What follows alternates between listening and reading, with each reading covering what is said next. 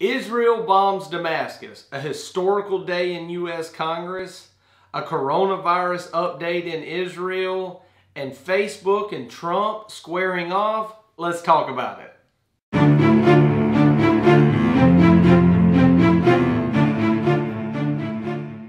Hello everyone, Brother Wayne here from Alabama. This channel is all about world news and Bible prophecy. Today I want to share with you a few news updates, but let's jump into the word of the day. Here in Matthew chapter 24, I'm really going to share one verse with you in verse 4, and I really want to bring this to light to you because when we watch TV and we look on the internet, we see a lot of conflicting stories now. I think that if each and every person sat down, you could find one positive thing that you've read today and one negative thing you've read today or looked at on your phone or your computer or your laptop, and you'll know they'll kind of contradict each other. And so one of the things that I really want to just bring out to you today is signs of the end times is in Matthew 24 verse 4. The disciples here, they asked Jesus, and when they were off to themselves on the Mount of Olives, Jesus, what are the signs of your coming and of the end of the age? And Jesus' first response to him, the very first thing he said was in verse 4, and Jesus answered and said unto them, take heed that no man deceive you. You know, the deception is real in the world today. I think that when we look at many things, you know, as many cameras there are around and as many microphones and as much access as we have to social media these days, it seems like there would be more truth out there than there would be false things. Well, the fact is now that technology is so great, you know, somebody can put on a shirt and a hat and go do something, and it immediately associates them with a certain group of people, you know, kind of moving forward. So when you see that, it's hard to really kind of pick out that deception. So as a sign of the end times, I would strongly encourage you to know that the deception is going to be real. So first, I want to kind of talk a little bit about what happened yesterday in Washington, D.C. Such a sad day. You know, when I sit back and I try to take the emotion out of it to actually report it in biblical prophecy, it's tough. You know, there's so much emotion there because you see the loss of life, you see the damage and destruction, and it's very hard to see. I mean, it's very even hard to process that a group of people could even breach the U.S. Capitol there, and it's hard to even fathom that went on in the world yesterday. And when you sit back and look at it, you know, yesterday, January 6, 2021, will be a day that will be remembered forever in U.S. history. In fact, it really leads me to think about all the past events, you know, all the riots that we had in the major cities. You know, there were riots in Portland, Oregon. There were riots in Minneapolis. There, you know, were riots in several big cities across the United States. And they went on with destruction. And it really just makes you sit back and think about the end times.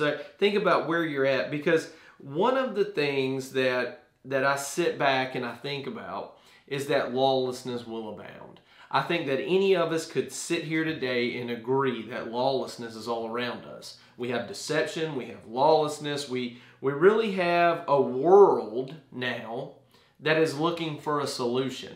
A world that is seeking answers for not only problems for the coronavirus, not only problems for, say, social inequality issues, or not only just solutions to the problems of government, of even financial markets that are in trouble. What about U.S. and China trade war? What about, you know, over in the Middle East, Iran and what they're doing? And then all of a sudden you have all these peace deals that are being brokered in the Middle East that countries are starting to normalize. Arab countries are starting to normalize with Israel. And we see these things and we're realizing that a solution is needed to solve all the world's problems. This is where the beast kingdom will rise. This is where the Antichrist will come on the scene. And I can't tell you when. I can't tell you when he'll be here or if he's not already here. I can't tell you when his kingdom shall rise. I can't tell you any of that. But what I can tell you is that the Holy Spirit must be removed from the situation before the Antichrist can be revealed. And that's in 2 Thessalonians. So don't lose hope. If you're a Christian and if you're a follower of Jesus Christ, on what is going on in this world, because the Bible even says, because iniquity, in Matthew 24 verse 12, because iniquity shall abound, the love of many shall wax cold. Don't let your love wax cold. Love your fellow neighbor. Remember, the greatest commandment of all is love. God has called us to love one another. But let me also share a verse with you in verse 21 to just really kind of sum up what is coming on the face of this earth. For then shall be great tribulation, such as was not since the beginning of the world to this time, no, nor shall ever be. And then in verse 22, let's add this. And except those days should be shortened, there should be no flesh be saved. But for the elect's sake, those days shall be shortened. See, what we see is that this world is going to keep spiraling down. You know, I'm not in the group that, okay, everything's going to be okay, everything's going to be all right. When we see the signs of the end times, we know that it's as birth pains. You know, they go up, they go down. So the intensity and the frequency of the end time signs will be very frequent and then kind of decrease. Be very frequent and kind of decrease. Be very frequent and kind of decrease until what? The baby is born. So I really want to kind of leave you with that, because you must understand that these are signs of the end times. We are in a spiritual battle. We are in a battle of good versus evil. So it's very easy to have disagreements with people on social media on preferring this candidate over that candidate, or this party's values over that party's values if you're in the United States. But you must understand, love your neighbor as yourself. Okay, so now kind of looking into the news, and first for the U.S. Congress, let's just stop here and just say that the loss of life is never easy, that under no circumstances should there ever be riots and damage and destruction over a disagreement of a political issue. We've seemed to have that quite a bit now in the United States. For the 4 people that have lost their lives as of this broadcast today, may our thoughts and prayers be with you and your family and your friends. And I pray that you did not die in vain. I pray that God uses your death as an area in which it will bring Him glory and honor and praise, and that you shall be remembered how you lived, not how you died. And so at the end of the day, it is never easy. The emotion there is very, very tough to even just go through it watching. You know, as I was up watching it last night through early in the morning, it was just something I couldn't turn away from. It was just something that I kept watching, just hoping that nothing else would happen, that it wouldn't, you know, just get any crazier. But yesterday afternoon, after the broadcast, just my phone kept blowing up with, you know, this happening and that happening, and I was really at a loss for words. I could not believe I was watching such an event. You know, then early in the morning, the Congress met and certified Joe Biden to be the next president of the United States. This was kind of more of a formality of counting the electoral votes, as I mentioned in yesterday's broadcast. There was some contention even then. You know, there were contention of states and senators and, you know, kind of basically not being opposed to this. You know, I will say that, you know, it is an event that, you know, has happened. You know, I hope that this country now comes with a unified spirit. I think that that's very important for the United States to become unified again. And just know that although yesterday was one of the darkest days in U.S. history, I think that over time, it will be, kind of maybe as a turning point in U.S. history. Now, today could very well easily be day one of the New World Order. But what we must understand is that, what has happened has happened. And I pray and encourage each and every one of you to pray now for President-elect Joe Biden and Vice President Kamala Harris. Pray for them. Pray that God leads them and guides them and directs them. Pray for our House of Representatives. Pray for our Senate. Pray for all our lawmakers and all our decision makers. Pray for our police. Pray for our firemen. Pray for our ambulances, our ambulance workers, our doctors, our nurses. Pray for all our people, because we really need it now as a nation. Now, kind of looking at the earthquakes, one of the trends lately, and if you follow this channel, you understand this, is that the earthquake, the numbers has been increasing and the intensity has been increasing lately. Well, as of today's broadcast, 46 earthquakes have a 2.5 magnitude or greater. And then just a couple of them to really highlight it out: a 4.8 in the northern Atlantic Ridge, a 5.2 in the West Chile Rise. Remember, we had one of those a couple days ago. 4.6 in Colombia, 5.0 in Indonesia, a 5.0 in Fiji, 6.1 in Indonesia, 4.9 in Japan, and a 4.9 in the Kermadec Islands region. So what you're seeing is you're having an uptick in intensity, but you're also having an uptick in the number of earthquakes. So keep an eye out on that. We're really needing to release some energy here that has been absorbed by the earth. And so we really need to do that. While everything was kind of going on yesterday in Congress and really the world's eyes were upon us, I've even read an article in which Iran, Russia, China, as well as other countries were, taking a very significant interest in what was going on in the United States yesterday. But also, while this was going on, Israel bombed Damascus. I think one of the important things is anytime you see anything going on with Damascus, as a Christian in biblical prophecy, it opens up, right? In last week's episode, I talked about how the city of Damascus will be destroyed, and it will be destroyed in one night. And over the last 10 days, Israel has bombed the areas around Damascus and destroyed Iranian assets 3 different times. So that's very, very important. These strikes were around the town of Al-Damas, which was west of Damascus, somewhat. But I will say Israel has targeted these areas in the past. As usual, the Israeli Defense Forces, they don't comment on these things. But it does say that the attacks began after 11 p.m. Wednesday night.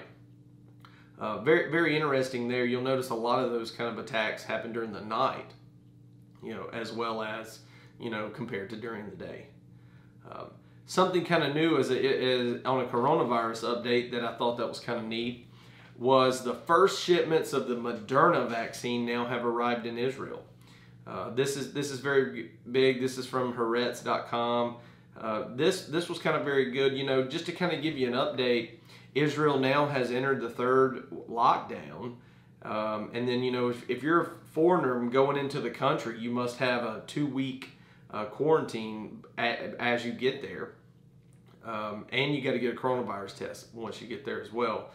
One of the latest updates in kind of the coronavirus Israeli vaccination program there is Benjamin Netanyahu and Benny Gantz are now pushing for the vaccine for all teachers. When you shut down the school system, early this week, the latest count was that Israel had a little bit north of 12,000 students with the coronavirus positive cases. And so now You know, you got Prime Minister Netanyahu, Benny Gantz, even the health minister, Yuli Edelstein, basically have asked parties to consider, you know, giving it to the teaching staff, particularly under the age of 60, for this as well. So now that kind of brings a little bit of issues there, because then you have the teachers union, and then you kind of want to look at that versus, you know, are they supporting it things. Basically, the teachers union has said that they want to get all teachers vaccinated. Now, just the Moderna vaccine, it does use the messenger RNA technology. It was developed by Pfizer and BioNTech, and so Israel has reached a deal to secure 2 million of these doses. This vaccine is tested to be 95% efficient, so it's pretty neat here. This shipment of the vaccines was 100,000 doses. So that's kind of neat. We're going to continue to watch that and continue to report on that. I think that that's very, very, very interesting. But I did see here also in the article that Israel now has roughly 60,801 active cases. So that's kind of very, very important as far as the the coronavirus. Now, kind of looking at really what's kind of going on now in the U.S., there's been a movement now by House Democrats to actually impeach Trump. Trump now, you know, now we're on the 7th, and Inauguration Day is the 20th. So it's 13 days away. Really, you could say it's even 12 and a half days away now. And there's a call now to impeach Trump. And I find that very interesting, particularly because you only have just a few days left, right? There's been even a report, and that was from the J Post, but then also from like the Times of Israel. Facebook has now banned Trump indefinitely after what happened yesterday at the U.S. Capitol, and it's actually going to be locked at least until the 20th. With that, you also have Twitter has banned him, as well as Instagram has banned him. So the communication venues for current U.S. President Donald Trump is kind of minimized. I think that's kind of very important, you know, because never in our history have we ever seen such a basically kind of a shadowing of someone, it seems.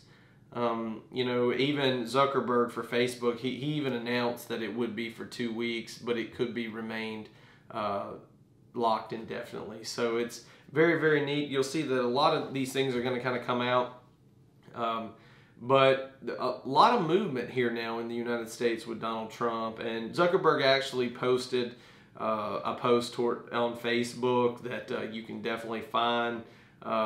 Basically, just, you know, as Donald Trump now has actually put out a statement that says he will support a peaceful transition to Biden and Kamala Harris in their administration. So that's kind of neat. So be on the lookout for that. We're going to report the news as we see it.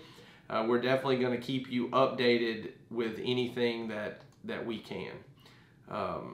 You know, and then just a couple more thoughts on kind of Joe Biden and kind of the transition.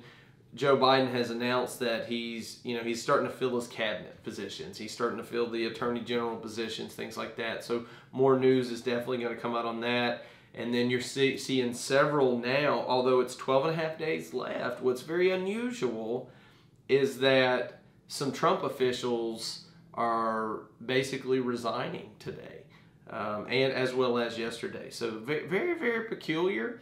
But what we will see, though, is that this is just kind of the transition of power. It's kind of through the process.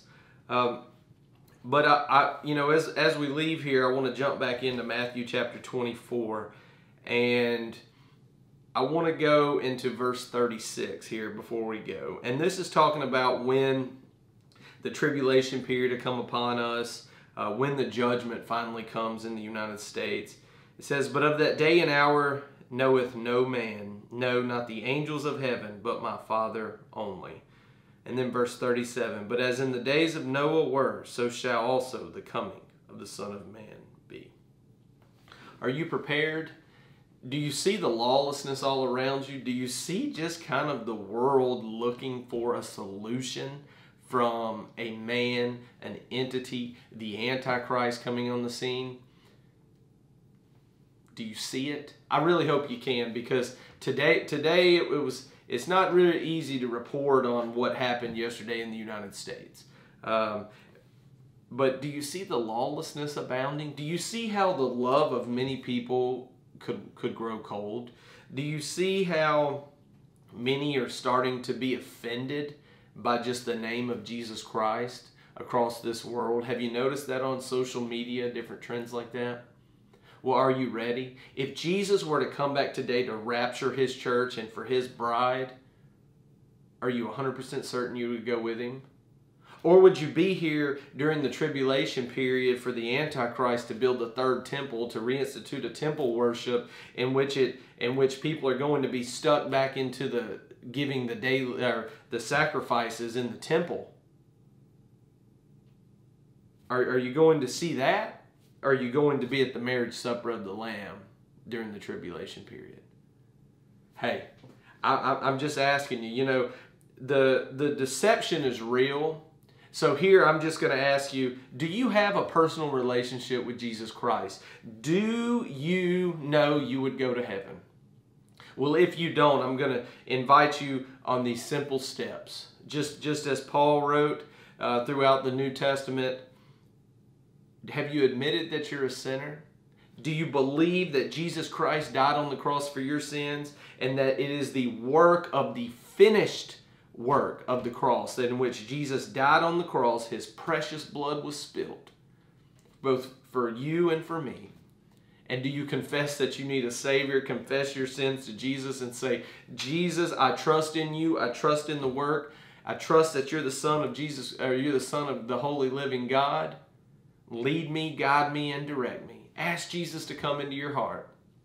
Now, maybe you've never made that profession of faith. Maybe you're just kind of on the verge of it, and you're like, I don't know. I don't know. I'm unsure.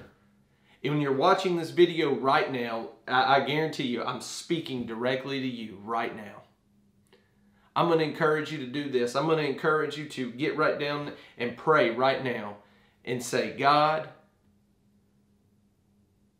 teach me who you are. Show me who you are. Show me that you're around me and that what you say in your word is true, and he will do it. He will do it. It could happen. It could happen, he could come at any point in time. And in fact, the latest events, even in just the last 24 hours, tell me that our time draweth nigh. Very, very close. So make sure you're ready. Because with every beginning, as I love to say, there is an ending. Well, once again, this is Brother Wayne from Alabama, and I thank you for your time today, and Lord willing, I will see you tomorrow. Well, my time is up. I thank you for yours. Have a great day.